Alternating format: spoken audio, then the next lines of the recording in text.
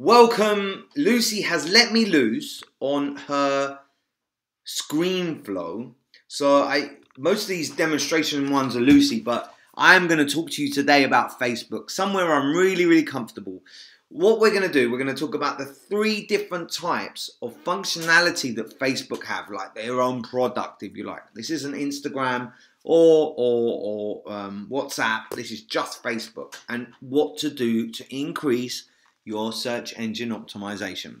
And the very first page we're looking at is Lucy's homepage. See, there's Brian Wilson there. She's the biggest fan in the world. What's the most important thing here is on Lucy's homepage, there are, there's an About section. And in the About section, that it's vitally important that you're putting your business's website, so we can link onto there. And it's really easy to do. So you just edit the profile and you can change the website. So that's the first thing. Now, getting new likes on your business page isn't easy unless you're already friends. And you see, Lucy's got 3,000 friends there, and those 3,000 would be easy to convert into her business page. So let's look at her business page, and it's Lucy Web Designs. There you go. Now, before I move, actually, I should warn you that, there we go. This is the business page, and Mark Zuckerberg, the owner of Facebook, doesn't want you to use your personal page as your business page. There's lots of examples that Lucy and I, we warn people not to do that, and they get everything taken away from them. What I mean is, if Facebook figure out that they don't, that you're using your personal page as your business page, you will be in deep trouble. They'll take it away. So this is Lucy's page, her business page. You get lots of analytics, and she can spend money on doing different things, offers, and you can put it underneath the nose of people. But what we're going to talk about today is search engine optimization. And I'm just so curious when I see people and they don't put links back to their businesses, because that's really important, that when you're telling people what you do, sending it back there. Now, the rule of thumb of any social media is that it should be one of 3 things: either entertaining, informative, or educational. So we're looking at this, and it's a great image from Lucy. She put some hashtags there, and there's 56 people that it's reached. Something like 1%, if you're lucky, will get to your following. You see, when somebody likes something, you get more reach. When there's a comment, when there's an emotion, you get even more reach. So there's a double there. This was our trip where you're watching the video, and then this is us coming down to the West End. So you see there's much more reach, because there's 1, 2, 3, 4 people that have liked that. This picture I love. And earlier on I put thank you for the like. What I want you to think about is that a Facebook post will only last 4 hours. A Twitter post only lasts a few seconds. And what I've done there by putting that on 9 minutes ago is I've given it life again for the next 4 hours, and you'll see even more likes and shares.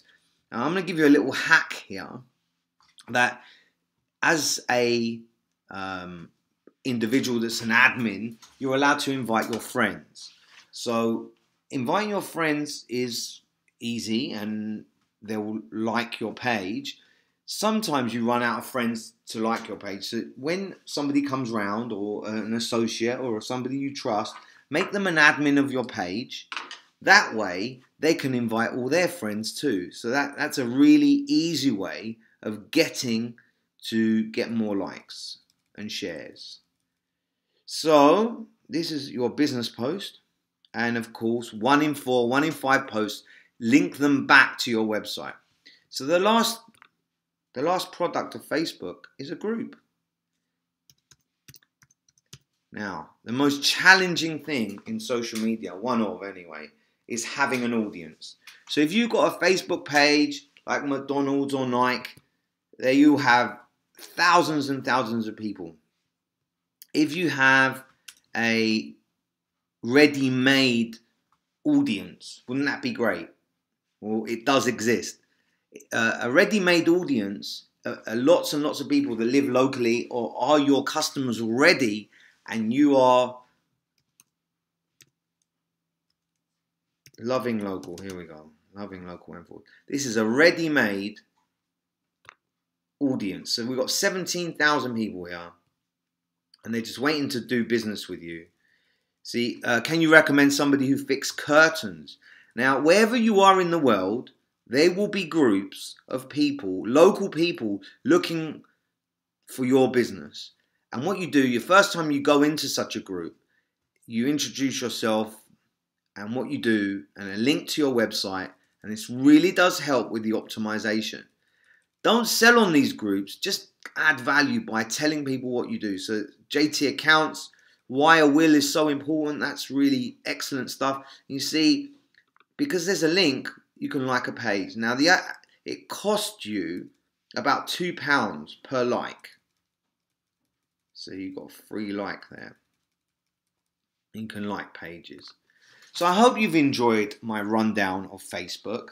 There's 3 different types. There's a Facebook page, and you must have your link on that one in the administration part, in the profile part. Then there's your business page, which is getting more and more expensive to get in front of the right people, so you need more likes and there's less organic traffic. I've taught you a way of doing that, inviting your friends and then getting people to be your administrators and then inviting friends. But the best thing of all, I think, is joining a local group or people that are passionate about your product. So say you sell record players and then you join a vinyl group, people that love vinyl, or if you're an accountant and then you join a small business networking group, then all these things exist already and they already have the audience.